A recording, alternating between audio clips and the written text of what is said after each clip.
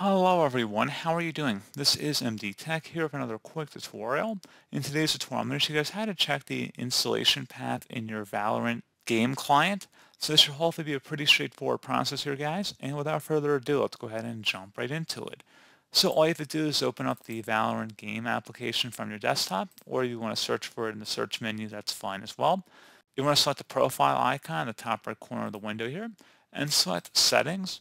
On the left side, you want to select the Valorant, and then on the right side, it should say Install Path. This is the installation path or Riot Games and or Valorant or any other games that are falling under Riot Games for the purpose of this tutorial are installed.